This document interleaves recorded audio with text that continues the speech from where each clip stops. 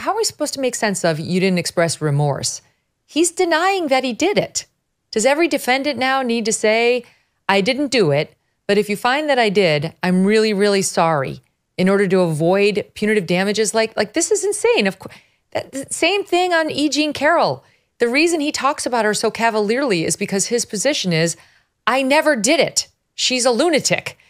Both of these courts have something similar in that they seem to be punishing him for not admitting the accusations against him.